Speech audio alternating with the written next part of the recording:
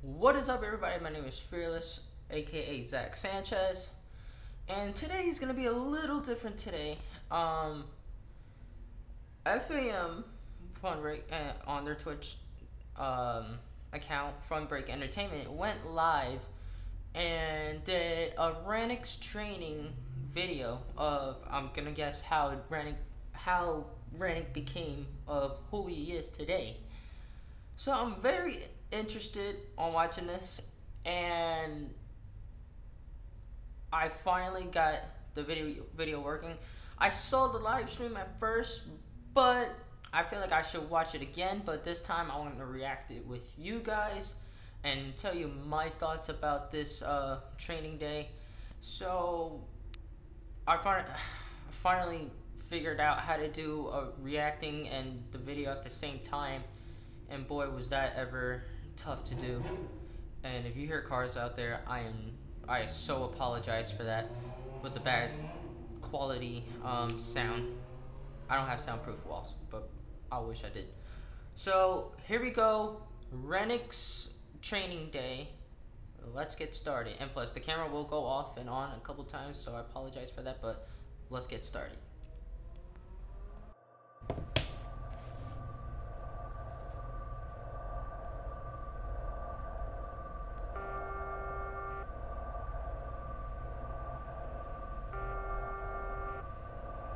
A reoccurring question has been asked since my return.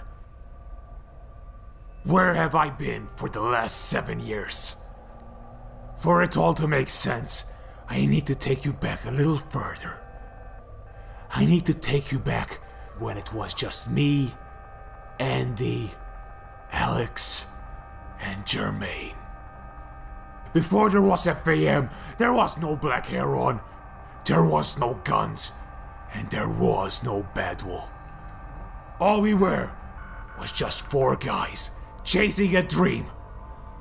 All we desired was to become as bright and as powerful as the idols we were mesmerized by. To achieve that dream, we had to go through some difficult times. And so, one day, all of us were called up upon by one man.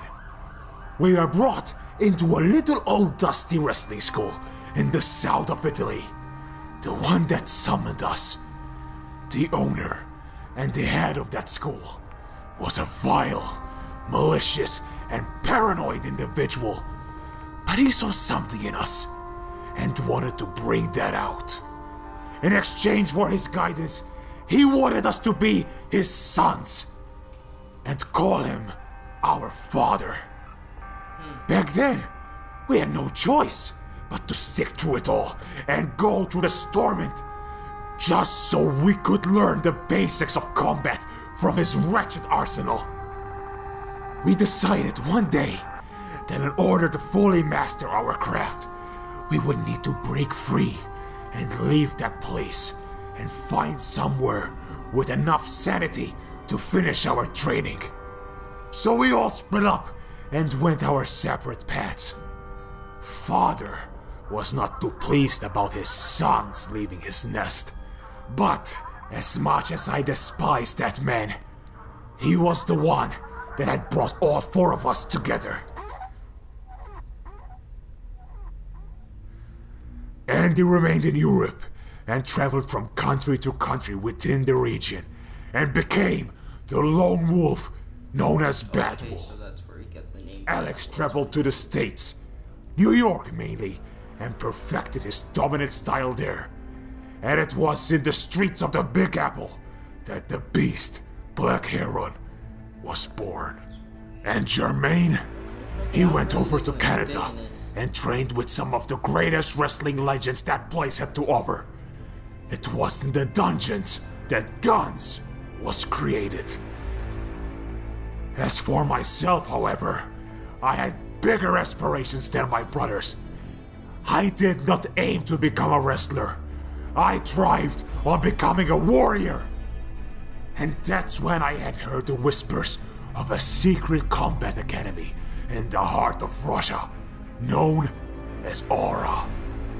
And it was at this place where real men were formed.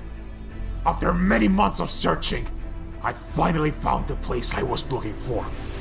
But I quickly had learned that this place was not any normal academy. This place consisted of 7 leaders: sloth, greed, lust, gluttony, envy, wrath, and pride, otherwise known as the 7 deadly sins.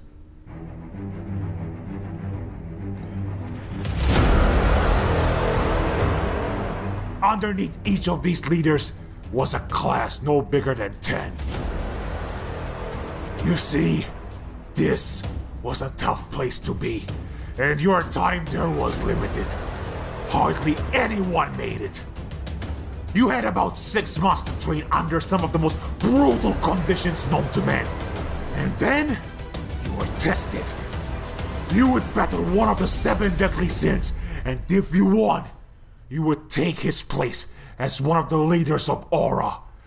But, should you have lost, your time with them would be up, and you had to leave.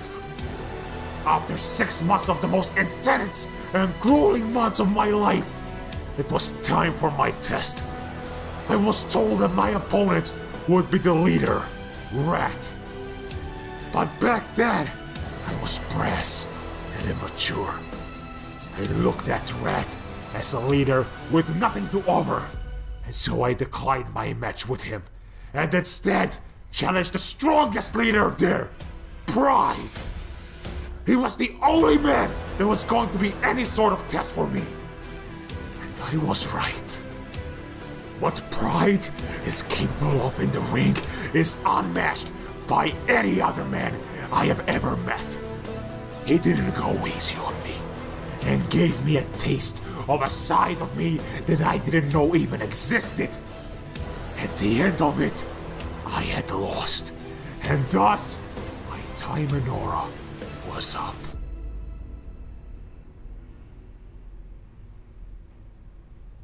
I was first to return to Italy along with Andy Badwell, and it was in that moment that I had created the SCS to continue our training. Shortly after, BH and Guns also returned, and using the things we had learned from our travels, we decided to start FaM. But as you all know the story by now, where I had became a man, my fellow founding brothers have very much returned from their training as mere little boys when they exiled me from this movement. I was angry, confused, but the wrath I felt in those moments is unlike anything I have ever felt before. I decided to return to Aura. That is where I stormed in and demanded a match with Rat himself.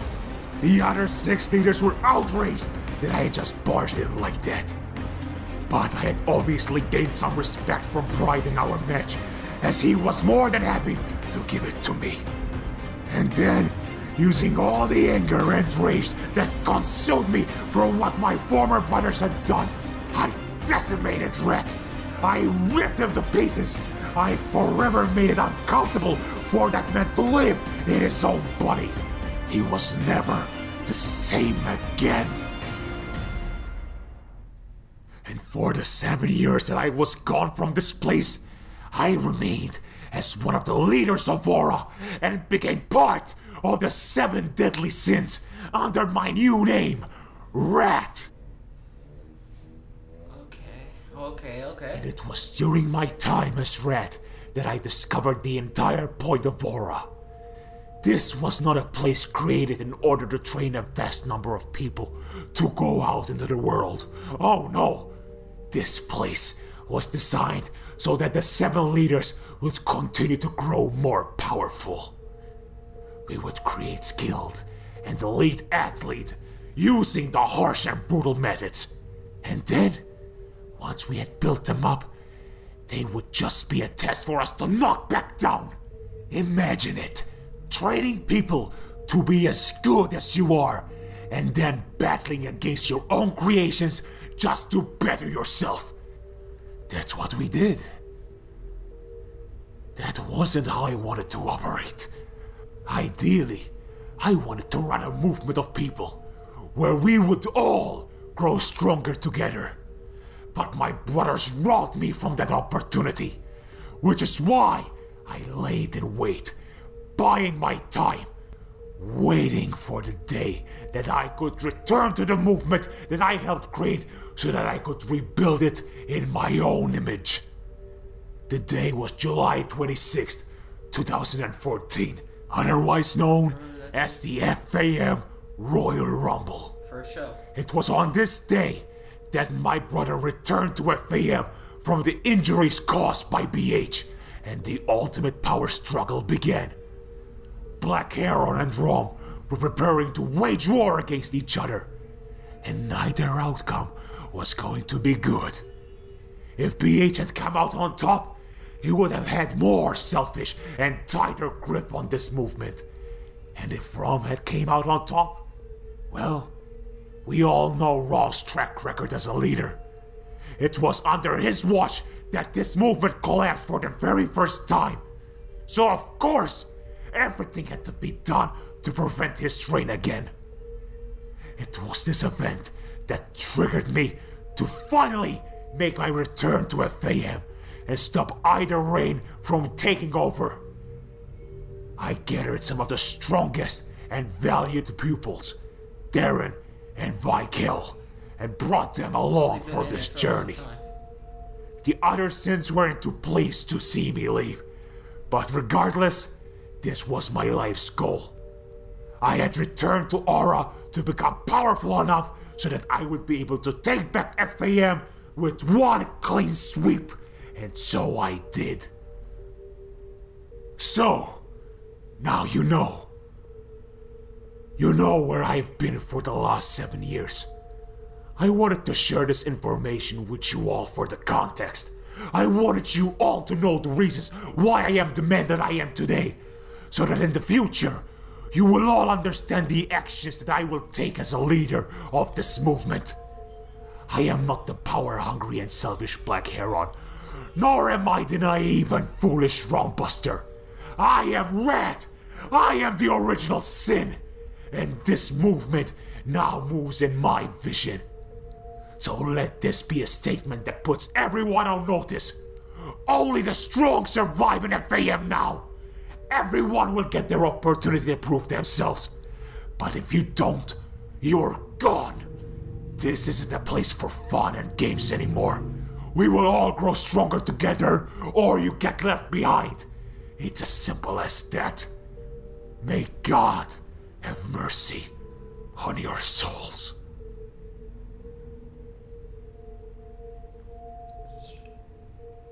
Wow, this was, wow. Hold on a second, guys.